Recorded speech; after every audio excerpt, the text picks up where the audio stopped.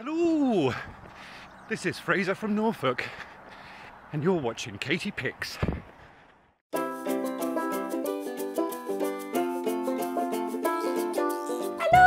and welcome to Katie.Pix. It's a pizza night kind of night tonight. I don't know, maybe you're having a slumber party on a Tuesday, I'm not sure. But we are making one of my favourite go-to naughty midweek meals, although not that naughty. I say that with a lot of my recipes, don't I? It's not that bad. We're making a super speedy pizza. This isn't your bog standard pizza recipe, it's a cheats pizza. And it's not like my previous cheats pizza, which you can see if you click this link up here. First things first, pop your grill on your oven. Turn it up to a nice high heat, because that's gonna finish everything off for this recipe. And we're also gonna do it on the hob, in a pan. 15 minutes is all you're gonna need for this.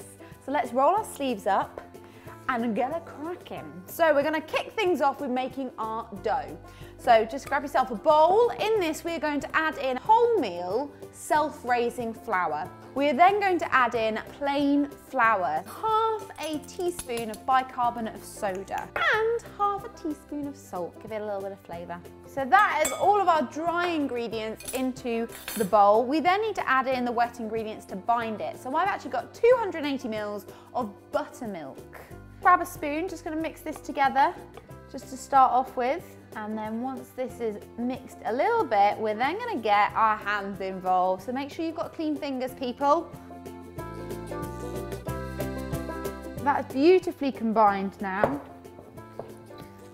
So you've just got a really nice, it's a well gathered dough. It's nice and soft still, but it's still got a little bit of tack to it as well. Pop a pan onto our hob, put it onto a medium to high heat. Whilst that's heating up, we're gonna let that heat up with just a drizzle, literally a teaspoon at most of oil. Ooh. Onto a lightly floured surface. With our pizza, we want to be rolling this out. So this is probably enough actually to make about 12 pizzas in this size pan. It's pretty decent. I'm going to take just probably about a golf ball sized ball off of it. That's too little. I'm going bigger. Let's go a bit bigger. I don't know what you compare that to. What do you compare? Tennis ball. Tennis ball. Yeah. Pop that down on the surface, and we're going to roll it out to about the thickness of a pound coin. I like a nice crispy pizza. So that is our pizza base. Our pan is nice and hot. This is now going to shake off the dust a little bit. Oh, I might proper spin it.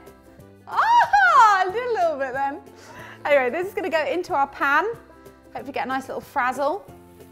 There it is. Whilst that is cooking, we're gonna move nice and quickly and do all of our toppings. So here I've got just a bog standard jar of passata sauce. I'm gonna pimp it up a little bit. So I've got 500 grams here. To that, I'm gonna add a teaspoon of oregano, half a teaspoon of sugar, and then we're gonna season properly with a nice bit of salt and pepper. If you get that in there. Give that a good stir. Delicious. Passata sauce is ready to go. Right, spatula in hand. We're just gonna have a little check on the underside here. And as you see, it's gone beautiful, it started going beautifully brown. Like that, right? So at this point in time, we are gonna flip it. Flip it real good. Flip it over, beautiful. And you're immediately, at this point, going to do all of your toppings. So, I'm gonna get a nice bit of passata in there. Ooh. Mozzarella, I'm gonna tear that onto there as well. Let's get a nice big tear. Oh, yes. Oh my God, I love mozzarella. Beautiful. And then I'm also gonna just pick out some nice, beautiful little basil leaves here.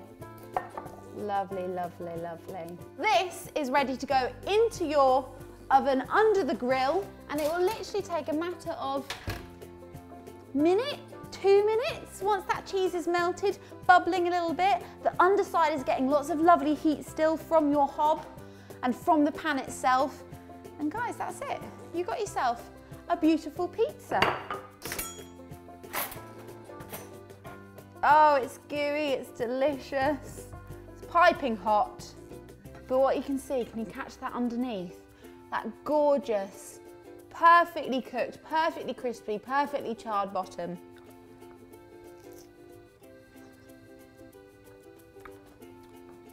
Caramel, caramel. It's kind of like puffed up in the middle, and it's that little bit soft and doughy, but then it's crunchy on both sides. Absolutely delicious. Decorate any way you want. You've got some pepperoni, you've got some ham in the fridge. Please give this a go. If you do, share a picture with me. I love seeing your pictures. Check me out on Instagram, Twitter and Facebook at the Katie.Pix. I'm here every single Tuesday doing brand new recipes, so if you fancy it, why not subscribe? And if you like this video in general, why not hit that little thumbs up button just there? Anyway, until next time, hopefully I'll see you then. Bye! You want a pizza? Yeah? Pepperoni.